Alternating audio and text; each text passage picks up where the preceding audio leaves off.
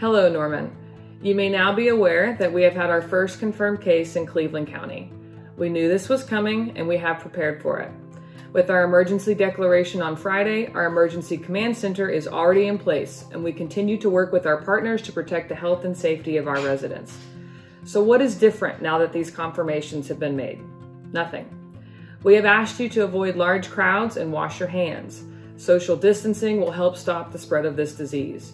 I sincerely appreciate all of the organizers of various community events and churches that have stepped up and canceled or rescheduled events or even taken events online. This is not a time to panic, but it is a time to be sober about the seriousness of this situation. While the majority of our community that contracts the virus will suffer tolerable symptoms and bounce back, there are those that won't. We ask you to stay home, not just to protect yourself, but to protect your neighbors. You can continue to support your local businesses through local online shopping and purchasing gift cards to be used when this passes.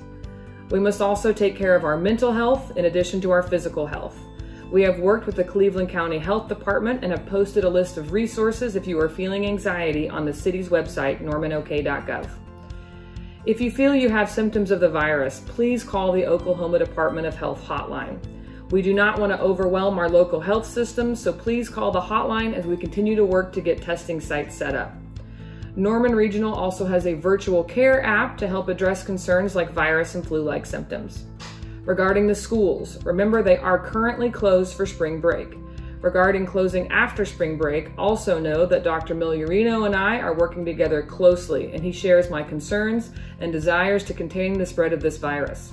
Please follow the school's social media for future announcements. Again, it is not a time to panic, but it is certainly a time to act. Stay home if you can. If you have kids in school, make plans for childcare in case they do decide to close. As you can see, I'm recording this video from my home. This is my little home command center, if you will. The Clarks will be doing their part to flatten the curve in Norman, and I hope you will too.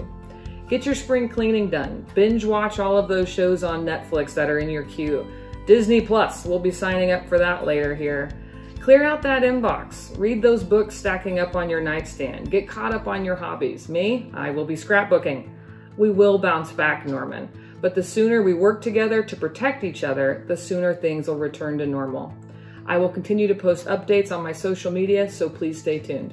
Have a good day.